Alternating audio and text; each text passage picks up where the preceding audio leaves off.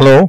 So, this course is about organometallic chemistry and my name is A.G. Samuelson. I work in the inorganic and physical chemistry department and I have been there since 1983. I teach mostly organometallic chemistry and inorganic chemistry, and this course is a result of my experience with the students in introducing them to organometallic chemistry. So, organometallic chemistry is in fact a very complex field and it is a fascinating field. What this course does is to have a structured introduction to it, so that even if a person has not studied any organometallic chemistry in the earlier days, he can boldly start reading the literature in organometallic chemistry after going through these few lectures. So, let us take a look at the slides one by one. We have a structured introduction, as I said, but it is definitely a very fascinating field. It was a late comer into the subject field of chemistry. It was only in 1956 that people realized that organometallic chemistry is a discipline, a sub-discipline of its own, and it has a significant amount of material that would be of great interest, not just in the laboratories, but also in the industry. The problem with organometallic chemistry is the fact that suddenly the student is presented with a large number of new concepts which are not available or necessary to understand organic chemistry, or for that matter even inorganic coordination chemistry, classical coordination chemistry. So, now we first answer the question, why study this particular field if it is so complex, and if it is interesting, then it must be worth it. So, let us take a look at some reasons why we should study it. I have developed here a few questions that one should ask when you look at any new discipline. And the first question that I ask is that, are there any significant discoveries in this field that has merited, for example, the award of a Nobel Prize? Now, at least in the sciences, it is well known that the Nobel Prize is considered as one of the best prizes or one of the top prizes that are given to a scientist who has made a very important discovery which would benefit mankind. And so, we can ask this question, has organometallic chemistry really achieved that status, so that some people working in this field would receive the Nobel Prize? Let us see what happens to that question. Then we ask the question, we look at some of the journals which are of importance to all scientists working in the area of chemistry. Do we see any organometallic chemistry papers, and what kind of papers are they? And let us see what kind of research is funded, and then finally, how much of the economy is really driven by this topic. So, each one of these questions will be briefly answered before we proceed to the subject itself. So, let us take a look at the Nobel Prizes. Here I have listed for you some of the Nobel Prizes that have been awarded in the general area of organometallic chemistry. As I said, the sub-discipline was recognized only in the late 1950s, and surprisingly by 1963, Ziegler and Nutter were awarded the Nobel Prize for working in the area of titanium and zirconium catalysts which were capable of producing high molecular weight polymers, especially polyethylene and polypropylene.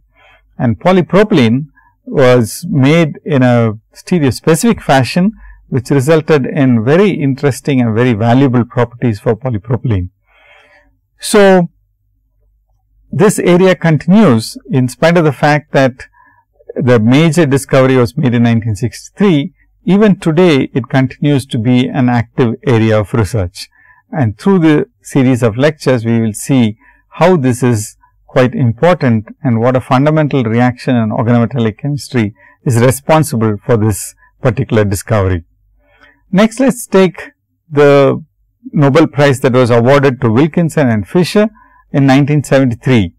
That came just 10 years after the first Nobel Prize to Ziegler and Nutter, and Wilkinson and Fisher were actually awarded the Nobel Prize for their discovery of metallocenes, and this discovery was in fact the key discovery that spurred people on to studying organometallic chemistry as a subdiscipline.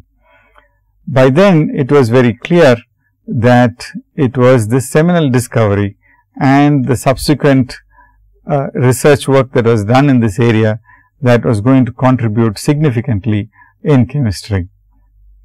I next talk about the discoveries made by Herbert Brown and Wittig and Lipscomb. I take these two Nobel Prizes together because it turns out that all of them contributed to the chemistry of elements on either side of carbon. Brown contributed to the chemistry of boron, Wittig to the chemistry of phosphorus, which is on the next side and the right side of the periodic table, where carbon is there in the center. So, Lipscomb and Brown contributed significantly to the understanding of the chemistry of boron and the structures. These are key discoveries in organometallic chemistry because they helped one to understand some of the structures which were not available in the literature in earlier days. So, next comes the discovery or the Nobel Prize to Fukui and Hoffman. Once again, Fukui and Hoffman were given the Nobel Prize for their contribution to the structures of compounds, and they used frontier molecular orbital theory, but Hoffman applied it completely to organometallic compounds. He was able to explain the structures of all the new compounds that were discovered in the 60s and 70s by researchers working in organometallic chemistry, and also suggest a framework for understanding the structures that would be discovered in the future. So, that was a seminal contribution to the field of organometallic chemistry. There was a long gap since from 1981 to 2001, and in 2001 Sharpless, Knowles and Noyeri were awarded the Nobel Prize for their contributions to asymmetric catalysis, and this was completely in the field of organometallic chemistry, where chiral ligands were used by these workers to generate chiral compounds, which were very important in the field of drug discovery. So, Noyeri, Knowles and Sharpless were recognized for this key contribution in 2001. This was rapidly followed by another two Nobel Prizes in 2005 and 2010, and in 2005, Schrock, Grubbs and Chauvin were awarded the Nobel Prize for their work on metathesis chemistry. Interestingly, this deals completely with carbon-carbon double bonds and double bond containing compounds and how they can be transformed from one to the other. It turns out that the new bonds that are formed were also double bonds, and so this turns out to be a contribution that is not paralleled in classical organic chemistry. This was followed by Heck, Negishi and Suzuki, who contributed significantly to the formation of a carbon-carbon single bond. So, these two discoveries in 2005 and 2010, these two Nobel Prizes recognize the contribution of organometallic chemistry to the formation of carbon-carbon single bonds and carbon-carbon double bonds. If you look at the span of say 50 odd years from or 60 years from 1955 to the 2010, you see that there are about 8 Nobel Prizes that have been awarded to the field of organometallic chemistry. And even earlier, the discoverer of Salvarsan, which is inorganic or organometallic drug that was given to treat syphilis, was also someone who received the Nobel Prize for in the field of drug discovery, but then it was an organometallic compound. So, you can see that several Nobel Prizes have been given in this field, And so now let's take a look at briefly at the journals and how they give importance to the subject of organometallic chemistry. Now, if you look at any one of these common journals which are on the top of the list of any researcher, like Journal of American Chemical Society or Chemical Communications or Angewandte-Chemie, these journals are journals which are publishing in the general area of chemistry, and if you open any issue, you will find that there are at least 2 or 3 articles on organometallic chemistry. So, I have put for you to in this projection here just one instance of article written by Shilov and Shulpin about CH activation. This turns out to be a very important reaction which has been made possible because of organometallic compounds and organometallic chemistry. So, you can see that once again inorganic organometallic chemistry is extremely important in inorganic chemistry and in chemistry in general. Once again, early transition metals were shown to be good metals for transition metal CH activation, but recently it has been shown that even late transition metals with appropriate set of ligands can carry out ligand directed CH activation reactions. And this work has been carried out by Melanie Sanford and her co-workers. If you look at the field of organometallic chemistry, it's not as if everything that needs to be discovered has been discovered. So, here I have an article which is appeared on the journal Nature, and you find that they have discovered something extraordinarily new even in this last 60 years. What was not known has now been newly discovered. So, here is an example of a reaction between a molybdenum complex, where molybdenum is in the 0 oxidation state and it has got 6 phosphorus ligands around it. So, here is the ligand that we are, here is the compound that we are talking about. When it's reacted with this organic compound, it forms a very interesting and novel complex where the metal initially coordinates to the ring where there are 2 nitrogens. So, it is a phenazine ring that is having the nitrogen on the aromatic part of the ring. And then after some time, if you heat it further, then the molybdenum moves over to the ring which has got only the carbons. So, here are some challenges about why this happens and what are the reasons which initially stabilize the nitrogen containing ring coordinated to the molybdenum, and later what is the thermodynamic preference for the carbon containing ring. Interestingly, if you just move from molybdenum to tungsten, one would expect very similar reactivity, but surprisingly the same reaction which was carried out with tungsten now suggests that the reactivity can be extremely different, and you have extraordinarily novel compounds where an aromatic ring system has been broken and a carbon-carbon ring has been broken, carbon-carbon bond has been broken, and that too part of an aromatic ring, and that forms a metalla cycle. So, here is the set of atoms that we are talking about, and that forms a ring, and that ring turns out that that ring is an aromatic ring to start with. Here is the ring, and that has been broken by the tungsten. So, you can see that some extraordinarily novel complexes can be generated, some things that challenge our understanding of chemistry in general and help us to think about what could be coming in the future. Here is another challenge that has come up very recently in 2005.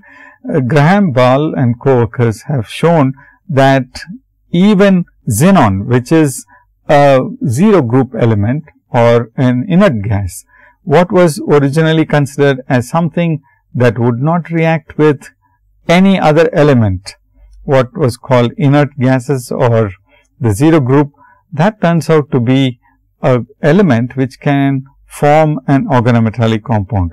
Let's see what they have actually done. Here is the reaction that they have carried out. A rhenium complex, which was excited with a xenon flash lamp, absorbs light and in the excited state loses one of the ligands. If it loses the xenon, if it loses the carbon monoxide, then the xenon appears to coordinate to the rhenium. And in this particular state, it is possible to see the xenon phosphorus and xenon fluorine coupling constant. So, this was carried out by labeling the xenon. So, they carried out the reaction in the presence of 128 xenon, which is NMR active, and they were able to show that in fact, there is a covalent interaction between the xenon and the rhenium. That is the only way in which you can have this type of a weak coupling constant between the xenon and the fluorine.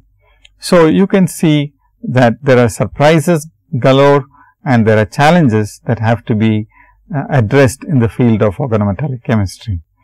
And if you ask these two last questions to see what research is funded, how much of it is driving the industry, once again organometallic chemistry comes out on the top. You can take all the journals that publish organometallics and you can see that the number of papers published are significantly large. Close to 2,400 papers have this concept of organometallic chemistry mentioned in their papers. Or if you look at the key papers, if you look at the topics that are mentioned, you see that organometallics are there in at least 1,400 papers every year. So, it turns out that this is a very active field of research, and even if you look at the industry, it looks as if you have a large number of industries which employ organometallic compounds either as catalysts or as additives and as part of the process which is there in the industry. So, here I have listed some of the silicons and organolithium compounds. Organolithium compounds are used significantly in fine chemical synthesis. Silicons are used in various industrial applications and they are elastomers and so on. So, metal complexes are very commonly used for making polymers, especially polypropylene and polyethylene, which are made in tonnage quantities. These molecules are made using organometallic catalysts, which are basically the result of Ziegler-Natta's work. And then there are other small molecules like acetic acid, acetaldehyde and several other small molecules which are generated from carbon monoxide, hydrogen and readily available starting materials, and this is again made possible by organometallic compounds. And we will see some of these reactions and how these are how these unique reactions are made possible because of organometallic chemistry. So, we have looked at a variety of questions. Are there Nobel Prizes? Are there important papers published in journals? Is this research well funded? And what is practiced in the industry? In all these cases, we have come up with positive answers for the field of organometallic chemistry. So, now we ask the question, why is this subject so important? Are we dealing with a special element? Organic chemistry, for example, deals with this very special element of carbon. What about organometallic chemistry? Is it the same fact? Is it because of carbon? So, if I ask the question, what is special about carbon, you would probably come up with these answers which I have listed here. Carbon is unique because it forms bonds to other carbon and it forms strong multiple bonds, and it forms strong multiple bonds to in a cyclic fashion, so that the molecules are called aromatic. So, if I list all these things, I would still say this is not the reason why organometallic chemistry is so special. Carbon has in fact an electronic configuration of 1s2, 2s2 and 2p2, and this is in fact special. Why?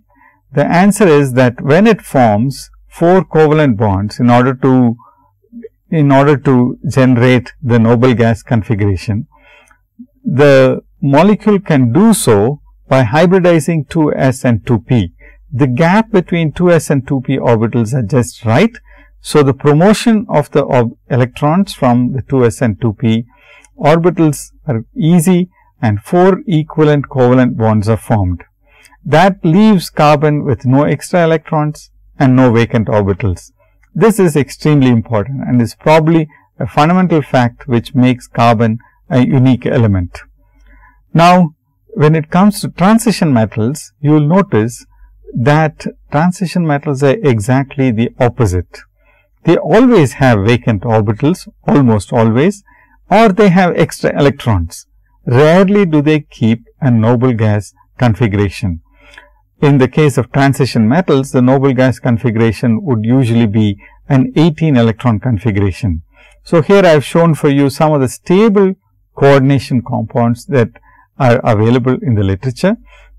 Most of them are octahedral complexes formed by the 3D transition elements, 3D 2+ ions or 4D 2+ ions and 3+ ions, and you will notice that many of them or most of them are not 18 electron species. To look at the valence electron count, you just count the number of valence electrons on the cobalt. If it is cobalt 2+, then you would have 7 electrons, and with 6 water molecules, each one of them would donate 2 electrons each. And so, if you add up, you would end up with a valence electron count of 19. So, that is one more than 18. And similarly, for nickel, it would be 20. For the vanadium echo complex, it would be 15. So, very few complexes would really have 18 electrons. So, it neither has a full shell and it always, many times, it has less than 18 or more than 18. So, what happens in transition metals to the transition metal in transition metal organometallics? If you look at most of the compounds, they follow the 18 electron rule. So much so that it is important for us to look at this rule briefly to see how this rule can be verified when we write a structure to see if it would be a stable compound. Most complexes with transition metal carbon bonds force this preference. So, they always have an 18 electron count. So, when carbon combines with the transition metal, both the metal and the carbon lose their identity. In what way has carbon lost its identity? So, here is an organometallic compound that I want to show you for just illustration of the fact that carbon in this molecule is in a very strange environment.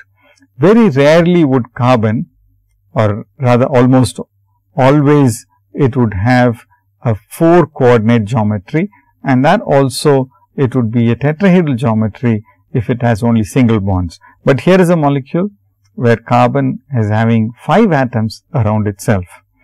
Now, look at the coordination geometry around the iron. That is no longer octahedral either. So, that has got a geometry which is non-octahedral, and the carbon has got a geometry which is non-tetrahedral. So, both carbon and the transition metal lose their identity. So, here is another example. We all know that cyclobutadiene is a rectangular molecule, because if it is square, it would be anti-aromatic. So, it turns out to be equilibrating between 2 rectangular structures, and when it forms an iron carbonyl complex, lo and behold, it changes its character.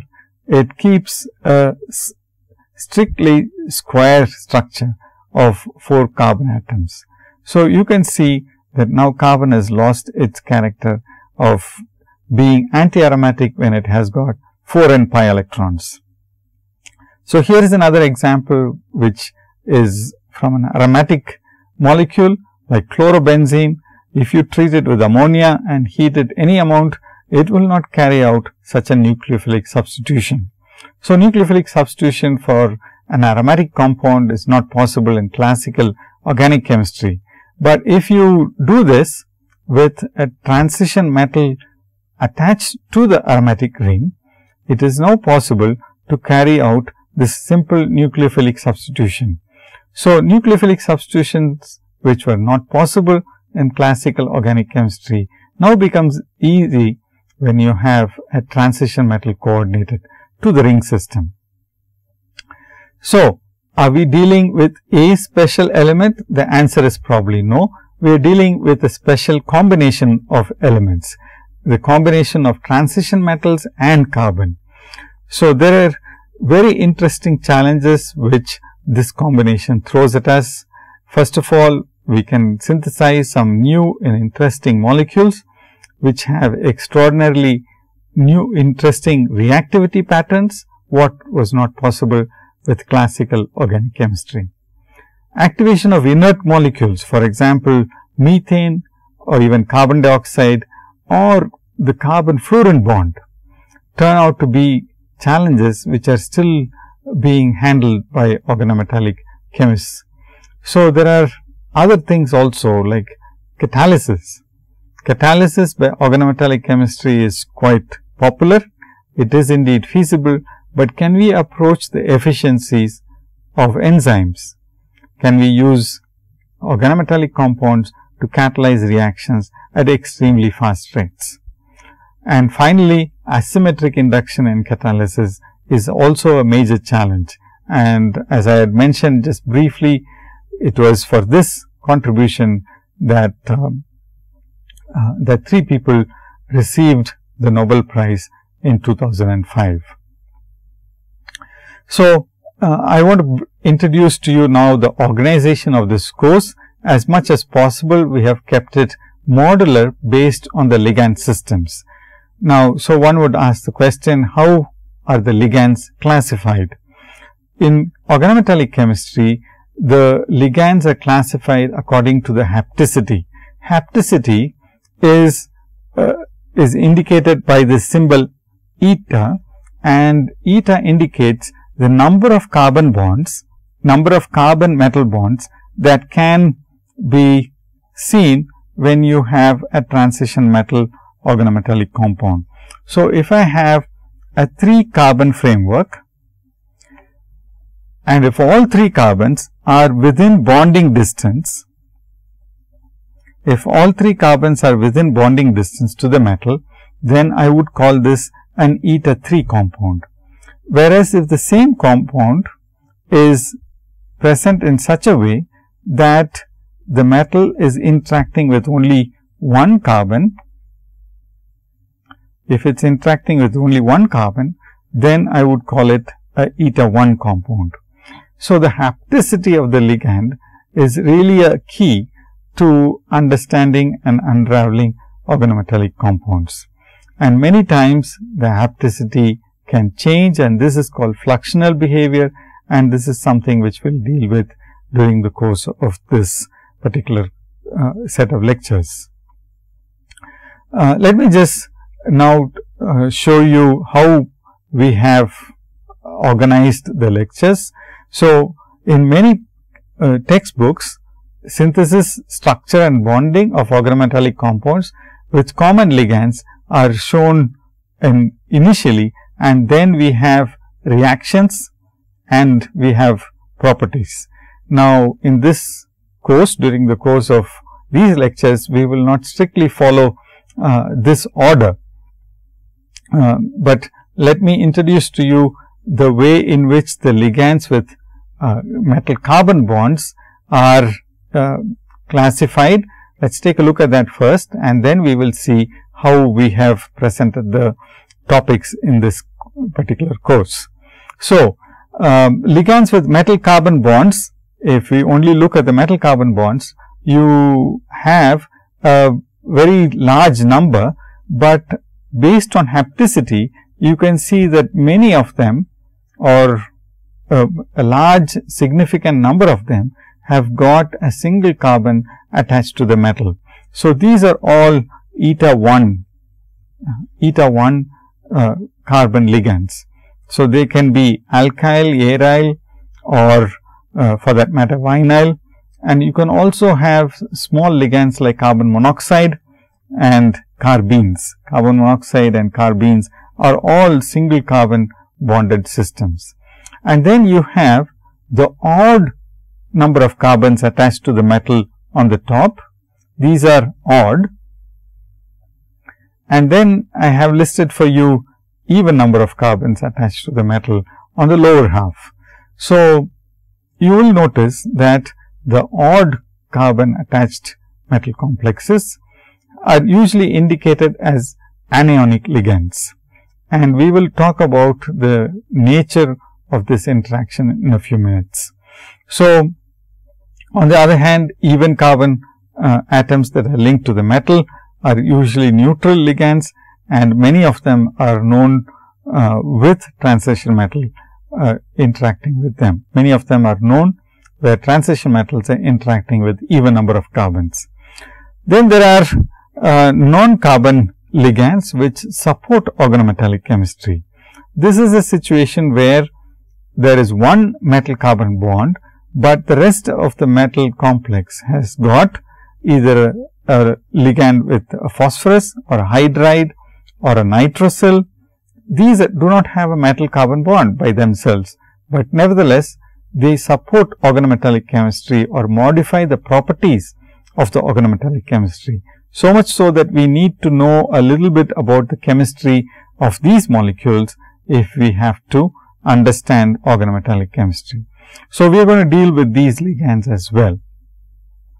Now, if you look at the reactions, once again we can go from the simple ligands, the reactions of the simple ligands to the more complex, but it is more convenient to classify them by the type of reactions that they undergo. The simplest of course is substitution and isomerization, and these are listed for you on the top, followed by what is unique to transition metal organometallic chemistry, which is called an insertion reaction. So, normally insertion of an anionic ligand occurs when the anionic ligand migrates to the neutral ligand. So, we will look at these reactions, and we will do that right after we talk about metal carbon containing compounds where there is only a single carbon attached to the metal. Subsequently, we can also see that there can be an oxidation state change in the transition metal when you have an organometallic compound. So, you have oxidative coupling of neutral ligands like a carbene and an olefin. That is the basis for the famous metathesis reaction. Then you can also have oxidative additions of molecules like methyl iodide and elimination of such molecules, including the elimination of 2 atoms of hydrogen, for example, on a metal, that would result in reductive elimination. Here there is a oxidation state change on the transition metal. So, initially we will consider those reactions where there is no change in the oxidation state, and then we will look at those where there is a change. If you look at the properties, there are several properties which are very interesting for organometallic compounds. We will not be always dealing with these with these examples, but towards the end of the course we will deal with some cases where organometallic chemistry has turned out to be an extremely important and valuable addition to the arsenal of the chemist. So, in the current approach, we will try to deal with these ligands in a systematic fashion, going from the simple to the complex ligands. Until we discuss the complex ligands, we will not introduce them as much as possible in the early part of the course. We will try to integrate the discussion of reactions with the new structure types. I have found that this keeps the interest of the person studying the subject, so that first we do not deal with completely structures and then move completely over to reactions. So, there has been an integration done of the reactions and the structures, and you will see the value of doing that in a structured fashion. So, when it comes to textbooks that are available in the literature, there are several new textbooks that have appeared, but I would strongly recommend that if you are a serious organometallic chemistry student or even a serious chemistry student, that you have at least one book on organometallic chemistry. And in recent times, there's a book on organometallic chemistry that has been written by B.D. Gupta and Anil Elias, which has been published by Universities Press, which is quite affordable and available, readily available for the chemist. So, let's take a look at electron counting the organometallic chemist's way.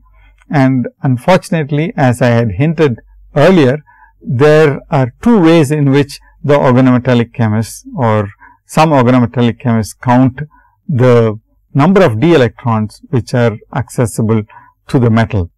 So, let's take a look at some of these methods.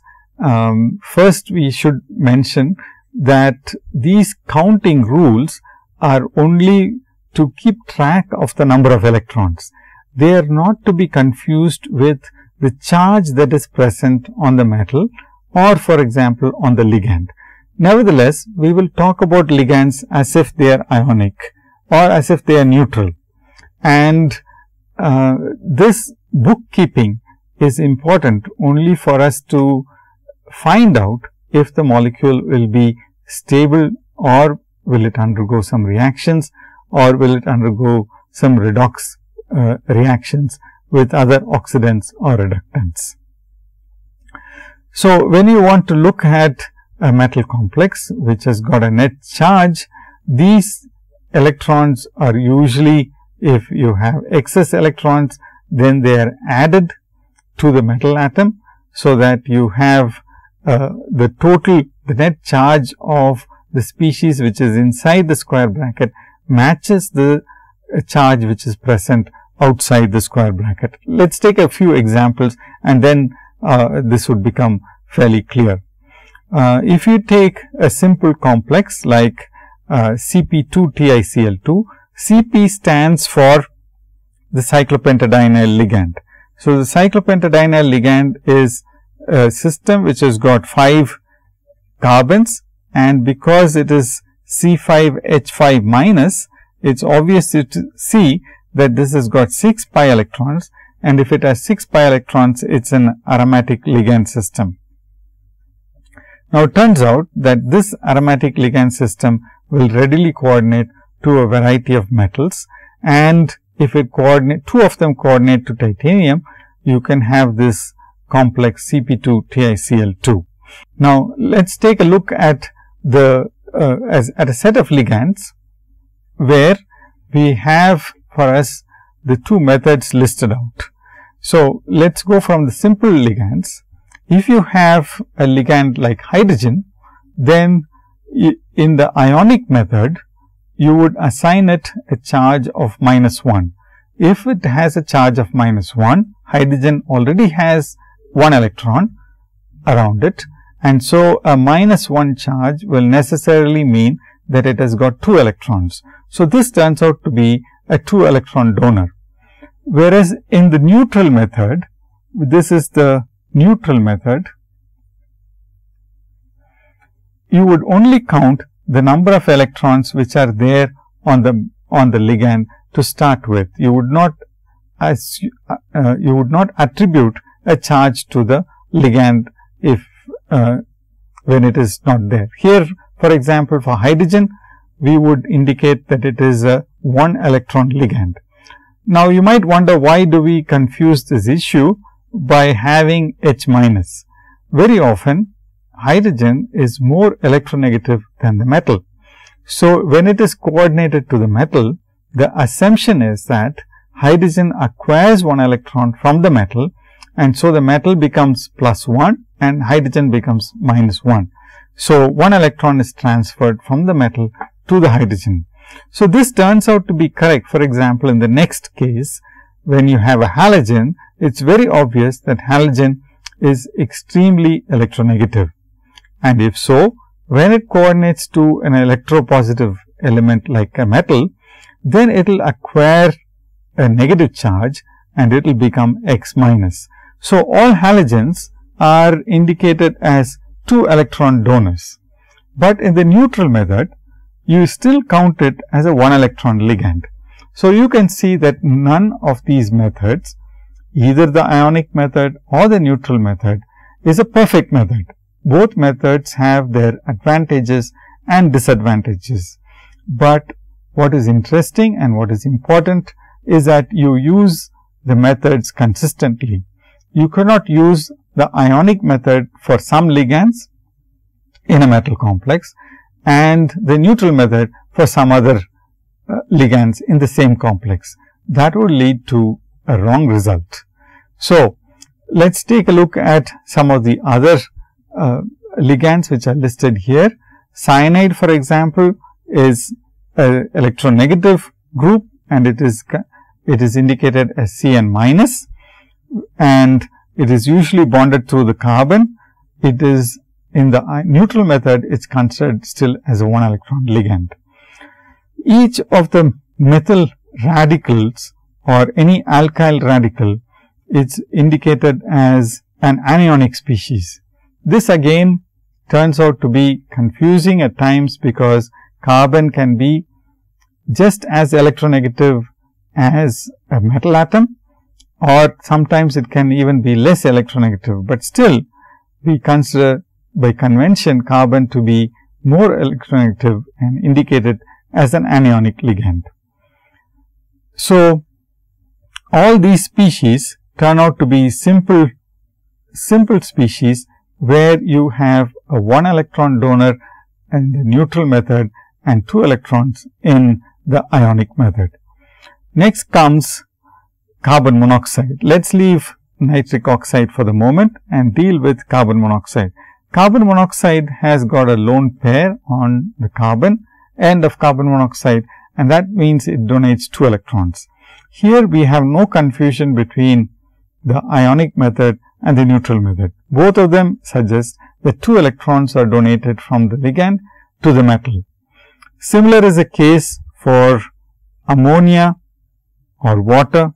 They are 2 electron donors, whether they are neutral or ionic, it does not matter which method you use. A carbene, which is what is indicated here, carbene is also a 2 electron donor. So, you can imagine a carbene as a carbon containing a lone pair of electrons. So, that can donate 2 electrons in either method. And subsequently, we should look at isocyanides. Here are isocyanides, and isocyanides again have got a lone pair of electrons situated on the carbon. So, they are not confusing. They will be 2 electron donors whether you consider them in method A, which is the ionic method, or the method B, which is the neutral method. So, ethylene is a molecule which is an unsaturated organic molecule which has got a pair of electrons in the pi orbital, and this can donate a pair of electrons, and so we have a neutral species which is giving 2 electrons. Now, let us come back to nitric oxide. Nitric oxide, because nitrogen is more electronegative, we can transfer an electron from the metal to the NO, and then it will become NO minus.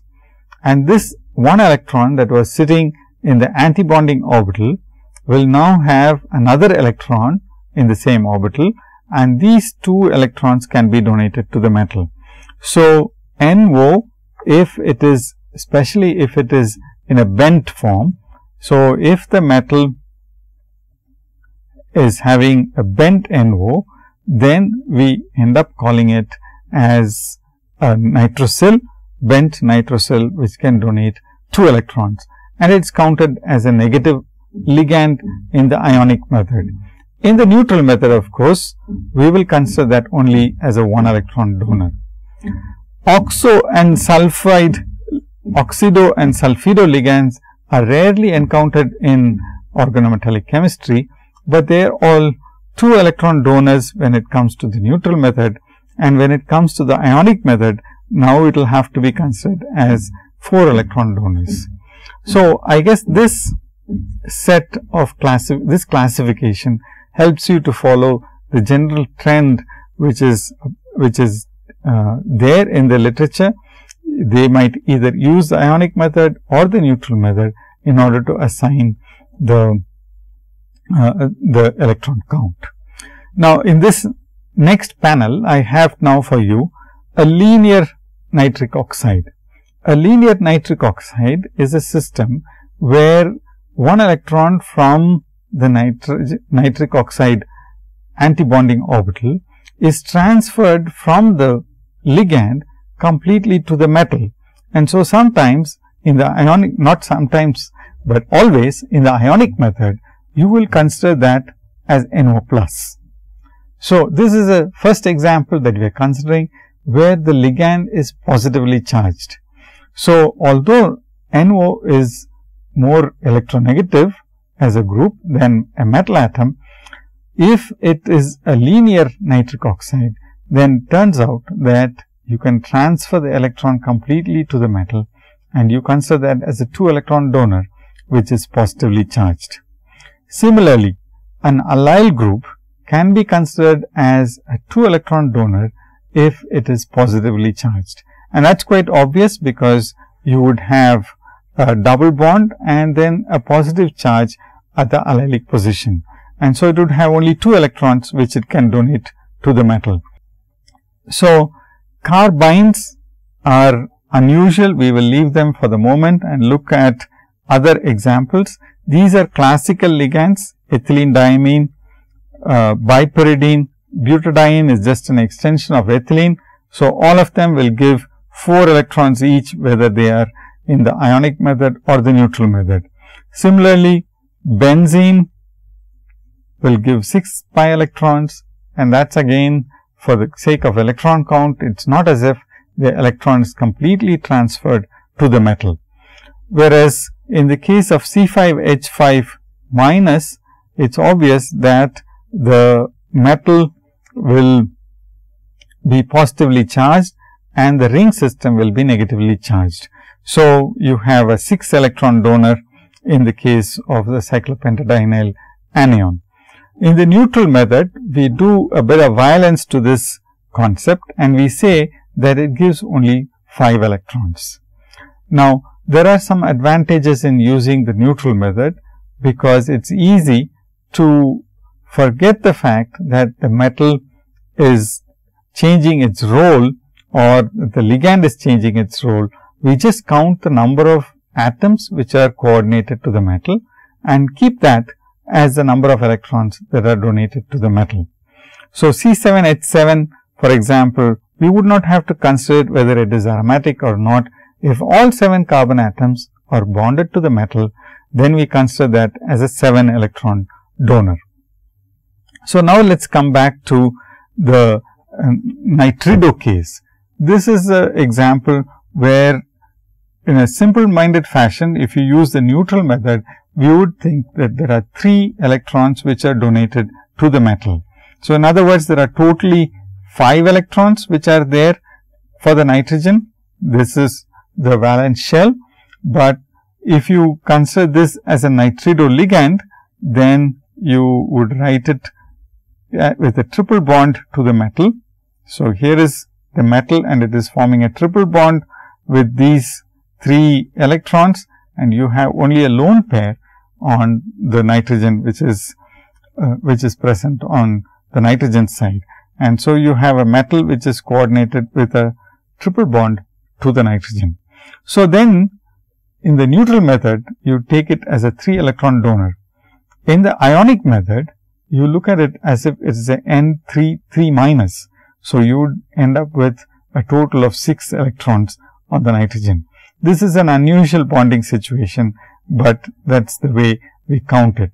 Surprisingly, for a carbine, a similar situation should occur, but in terms of electron count, people have always used a 3 electron count for the ionic and the neutral method. And so, that is why I have marked it with a red color, because that is an exception which is not following the convention that we have followed right through in this whole in this list of ligands. So, when you count electrons, you either should follow the method A, which would have charges on the ligands when it's appropriate, or you should stick to method B, where you would ignore the oxidation state of the metal. You count the total number of d electrons for the metal as if it is in the 0 oxidation state. So, you just assume that it is in the 0 oxidation state, and you add the number of electrons that are coming from the ligand, irrespective of what you might think is the charge on the ligand. So, let us take a few examples, and then this will become easy to follow. And what is interesting or what is important is that with either method, we should end up with the same result, and that is the most important fact. And it is important that you practice with some of the compounds, so that you will understand what is going on.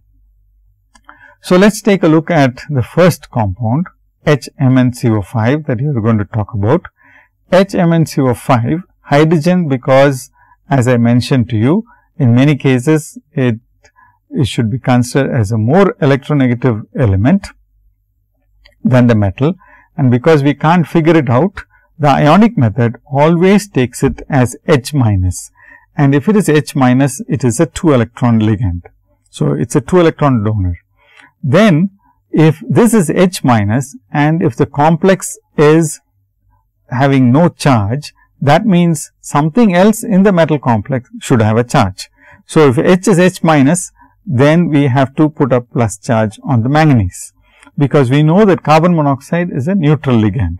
So, 5 carbon monoxides give you 5 into 2, 10 electrons total, and H minus is given 2 electrons, and we have removed 1 electron from the manganese. We have removed 1 electron from the manganese, and manganese had 7 electrons to begin with. So, we end up adding 6 electrons as a contribution of manganese, and the total turns out to be 18 electrons. So, we achieve this 18 electron rule by counting it in this particular fashion. Now, let us take a look at the neutral method. So, this is a typographical error. So, this should be the neutral method. The neutral method, we have manganese as if it is in the 0 oxidation state. It has an electronic configuration of 3d5, 4s2, which adds up to a total of 7 electrons. So, then you have hydrogen, which we will now consider artificially as if it is H dot, and so that will contribute only 1 electron.